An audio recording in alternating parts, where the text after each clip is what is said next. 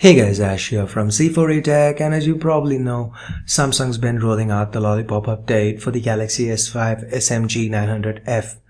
So in this video, let's take a quick look at the UI on the S5 itself.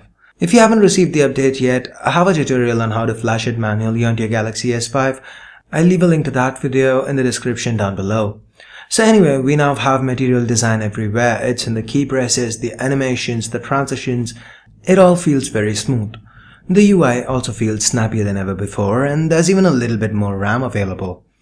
While it's not Nexus fast, the S5 definitely feels faster and more responsive now. While some apps like the camera app have been left alone, most other TouchWiz apps have received a facelift in line with the material design language here. So anyway, I'm gonna cut yapping now and let you guys see for yourself.